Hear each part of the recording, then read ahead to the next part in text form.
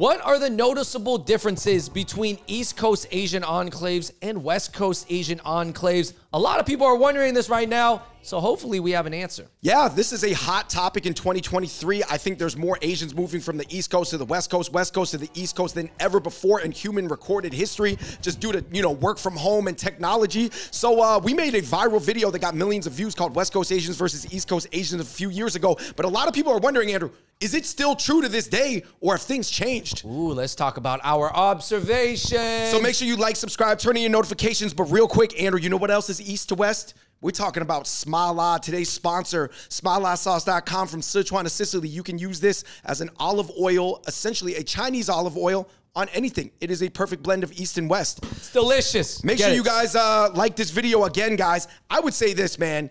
LA might have more ABGs than NYC due to the population of VIETs, but the East Coast has more PhDs from MIT, even though they might settle in the BAY and work in TECH. Okay, but if you want an ABG who listens to EDM, who sits at VIP puffing on VAAPE, then which coast are you more likely to find one? But is she dating a guy with TATTs wearing a t-shirt that has a BAPE head on the front? Anyways, guys, that's just funny. But I really want to, David, we got to cut to the core of why so many, particularly males, pose this question. I'm not saying females, Asian women don't ask this question, but I think guys are particularly interested in the quality of life for a Asian guy. Yeah, okay? I think that guys' lives, I don't want to say for sure, guys. I don't know for sure, but it seems like it's really variable on the fishbowl.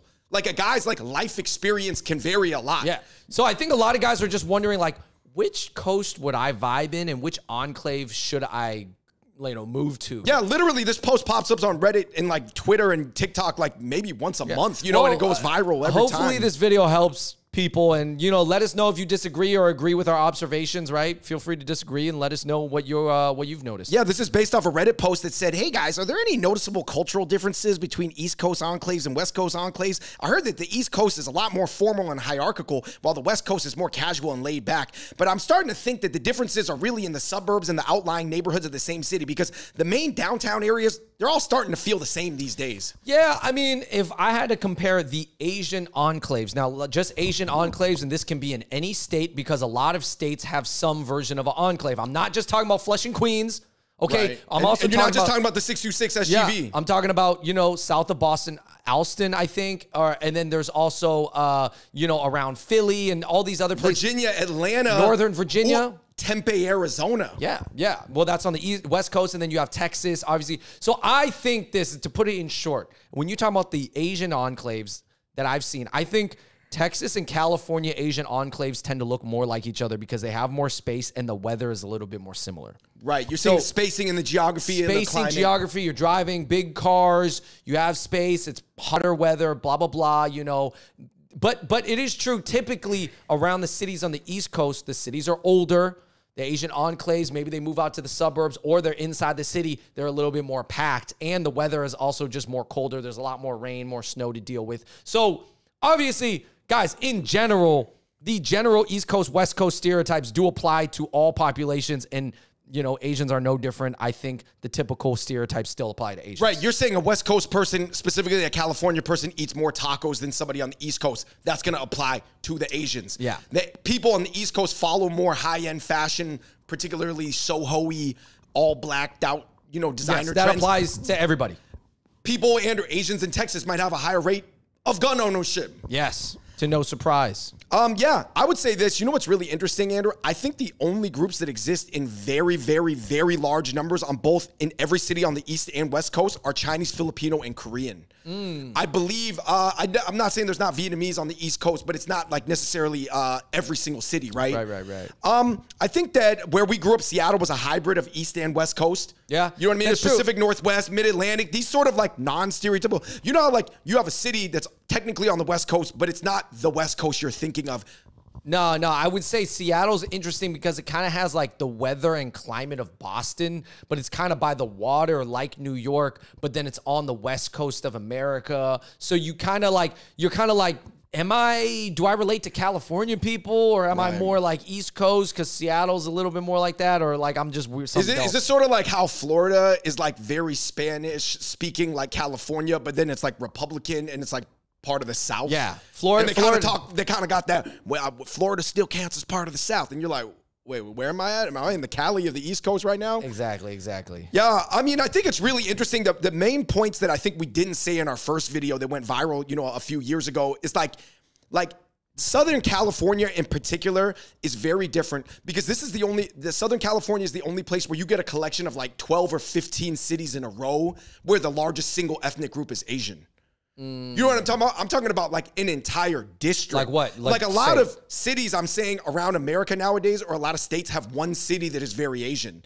But in Southern California, you might have like 15 cities in a row that are very Asian. Like the 49th Assembly District from Judy Chu. That's like we're talking about the San Gabriel Valley is a huge area. It's not a county, but it's just a whole area region where there's multiple, maybe 10 cities that are like 50% Chinese. Right. The state congressperson will always be Asian, probably. Right. I do think that there are like different types of personalities that occur from different types of enclaves, though. For example, Andrew, I do think NorCal produces a very particular type of person. SoCal, New York, for example. However, it doesn't mean they all can't get along, but maybe, I got this theory, Andrew, the most extreme versions of people from each area might only thrive in that zone. Okay, that makes sense. Yeah, I mean, are you saying like kind of the New York talker, like the kind of, I guess, urban, like, dude with the gift of gab, like that would be more coming from New York because that's the culture in New York. Right. I'm saying that would be like only you to be able to be maximized or optimized to its maximum capacity, that skill set in certain places. Right, or I guess on the West Coast, what would be an extreme archetype on the West Coast? Like skater? Maybe being a really chill surfer. Like that's gonna be good in Hawaii and good in limited parts of SoCal.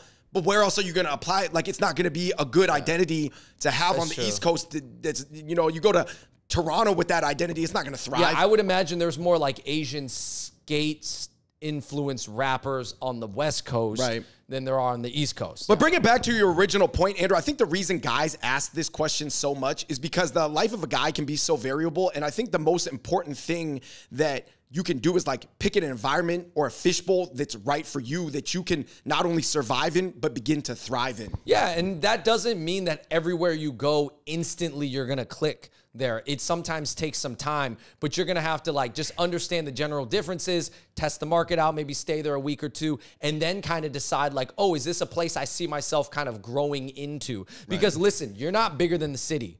You're not going to change the narrative of that town, of that region. You're just one person. You're more or less going to have to fit into some culture, subculture, or group or niche there. Right, that's true. Andrew, let's get into the comments section. There was a few comments saying, listen, I think the long answer is it depends on who you are as a person, but the short answer is just pick the West Coast. What do you think? Asian. Yeah, so, you're Asian. So that you're saying the easy answer is, well, if I'm like an Asian guy and I'm just wondering, I want to be around other Asians and I want like a chill life. Like if you randomly had to throw some dice, right, and you're going to end up in a random West Coast city versus a random East Coast city as an Asian guy, which coast should you roll the dice on? Yeah, I would say just pick West Coast as the easy answer. Right. But obviously, it just depends on who you are, where your family is at, all this other stuff. Somebody said, but you guys forgot to mention how much thicker East Asian girls are on the East Coast. How much thicker Asian girls are on the East Coast compared to West Coast. Interesting. Thicker East Asian girls are compared to the East Asian girls of the West Coast. I guess they're is this referring to kind of like the whole beach body culture where obviously on the West Coast, you're in a swimsuit more, it's warmer weather, it's more focused on avocados, salads, this kind of being healthy model-like lifestyle versus on the East Coast, it's not as much that. I think girls do generally want to look good, but they might try to compensate more with fashion and style and personality versus just their pure looks. Oh, but here's the crazy caveat, Andrew. Southeast Asian girls probably thick on both coasts. Probably. It doesn't matter. It doesn't matter. But you see more variance amongst the East Asian girls. True. Somebody said density matters and the generation of the enclave matters a lot too. Like a lot of people, he was saying, oh man, everybody looks at the coast, but I just look at the percentages of like how Asian a district is and how many generations has it been Asian. Do you feel like that the newer Asian enclaves, the ones that just formed in like the past 10 years on Tempe, the East Arizona, Coast, for example. Yeah, on the East Coast, though, I'm saying, like Northern Virginia, like I meet more and more Asians in New York that move from Virginia, and I instantly think that Virginia doesn't have a lot of Asians, but actually their particular city that they grew up in, they went to a high school that was like 30, 40, 50% Asian. Right. And I was like, whoa, I didn't expect that. So I guess I feel like the new enclaves in those type of cities are generally led by like, they like are newer, so they focus more like education maybe. I think older enclaves, they've had time and there's more like old world things going on. Yeah, I can totally see that. That makes sense. I mean, like you said, if you are going to an all-Asian high school in like Cerritos, California, or Northern Virginia, or like one of these more like Irvine-style enclaves, that's completely different than growing up in an enclave that's been there for like 100 years in a city. Right. Yeah, I mean, it is very different, like from a ritual perspective, like you said, like what is the enclave trying to achieve? Is it just trying to maintain its culture in like its Eastern culture in the West, or is it just trying to give a comfortable place where people can assimilate slowly? I mean, to start an enclave for Asians, oftentimes, you know, especially East Asians, they want like the supermarket, they want a bunch of after school Kumon type spots. They want all these things where they feel like they can move their entire family there from a less Asian area to a more Asian area. Somebody said it's good and bad, but I noticed in California, it is so Asian populated, they never really had to assimilate or mix with others. And this guy said, moving from Europe to America, I found that I had better connections with East Coast people because they took racial issues a lot more seriously and racism against Asians a lot more seriously. Yeah, I think so. I think it is more politicized on the East Coast. I think people are more culturally conscious, especially in New York. People are aware of more different types of cultures. Right. Yeah, I mean, you got to share the train with them every day, right? And you're more aware of it. You'll talk about it outright. Blatantly, and I think that is you just have to deal with that, I guess. Yeah. Somebody said that I feel like East Coast Asians know everything about basketball, whereas West Coast Asians spend all their time playing basketball, so it's different. That's interesting. Yeah. I do think more of the sportscaster kind of culture is out in New York. I know a lot of Asian dudes who can break down basketball. They know everything about it, but yeah, they're not that good. Also, you have to understand, finding gyms and courts that are indoor in New York is very hard. So it's hard to get a lot of runs in. Of course, the Reddit thread, Andrew, it turned into a bunch of arguing about, is the food better on the left side or the food better on the right side? Obviously, conventional wisdom would say that the West Coast is closer to Asia, right across the Pacific versus being on the Atlantic. But a lot of people were saying it depends on the cuisine. Because as we know, Andrew, Philadelphia has incredible Vietnamese food. And then New York's probably got some of the highest end Asian fusion restaurants in all of North America. Yeah. I don't know. I think that one's tough, man, to say whether the food is better on which coast. I mean, it really the cheap food is probably, the cheap Asian food might be better on the West Coast, though, at that level.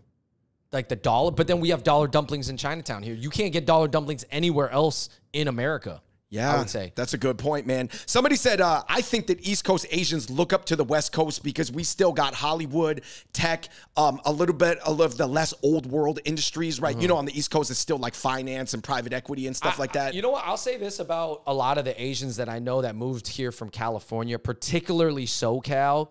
I think that a lot of them move here because they know it's interesting and they want to be in New York at some point in their life. So they'll spend like 3 to 5 years here, but maybe move back to spend the rest of their life. Raise a family, have the kids, right? Because their home back in Irvine, I mean, that's appealing, guys. So I understand that. But I think a lot of the Asians that end up moving to New York and staying there are from other East Coast cities because that means their family is only a few hours away. But because New York is by far the best city on the East Coast, that's why they move there to be competitive.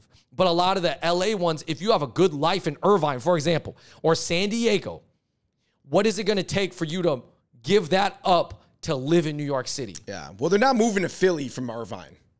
Hey, Philly's got some cool stuff, but yeah, I mean, you would move to more New York. It's more worth it. Yeah. Yeah. Somebody said that I feel like at one point that New York City, like partying and just partying in general in the Northeast for Asians was really club centric. People would club hop from Asian club to Asian club, but that the West Coast big rave EDC style has almost taken over everything. Yeah. That's a change. That happened in the past like 5-6 years. I mean, dude, life is way more dynamic in New York City because you can hop from spot to spot.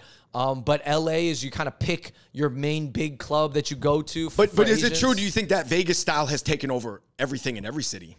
Yes. I think Vegas style partying is affecting and influencing every big city's nightlife part. Yeah, somebody said that being Americanized is very different from having an Asian American identity. They said if we were going to go by the Americanized game, Midwest Asians would be by far the most Americanized out of all the Asians because there is no Asians in the Midwest. But they said that people that are Asian American, Asians in the Midwest might lack any ASEAN culture. Word. I think New York is great if you're an Asian guy and you also want to meet and easily be around other types of Asians and different types of people, period. You know, I think that's great. I think New York is great. It's a very diverse city. Yeah, for sure. People were just talking about how unique the West Coast Asian is, you know, the clothing style from everything to everything. I want to give a shout out to specifically SoCal and NorCal though, Andrew. Ultimately, I really do think that those places are just like super unique. You know what I mean? In terms of the suburban lifestyle and it feeling like, it's hard to describe. It's almost like there's more Asian American culture there than there is even Asian culture. Almost like, you know how Hawaii, there is Asian culture, but it's more Hawaii Asian culture over Asian culture. I feel like when you're in the East Coast, it is more Asian culture. You know what I mean? The Asianness is more Asian. Yes. Okay. It's not Asian American as it is Asian. Yeah. I see what you're saying. Yeah. Anyway, guys, I mean, those are my general takeaways. I think that it is true that, you know, ultimately you got to really take a look at your own skill set. You know, where are your connections? Who do you really ultimately get along with? Because I do agree with one thing. Finding the right fishbowl for yourself is probably one of the most important things in life that people do not think enough about. Yeah, and this is America, you know, especially if you're somebody with a decent paying job, like, and you can move from place to place, man. Definitely give it a shot. Hit up a friend that lives in New York or is staying in New York. Hit up a friend who lives in LA or OC and just go there for like a week. Yo, what about 1 month furnished rentals? That's like a new thing that's really trendy nowadays. No, that's pricey. But yeah, I mean, whatever, Airbnb, you can, like, if you can do it. But I guess what I'm saying is that the general rules still apply. Although I think that there are slight differences that I've noticed over the past 5-6 years. I would generally say, like, East Coast, more straight up, a little bit more gritty.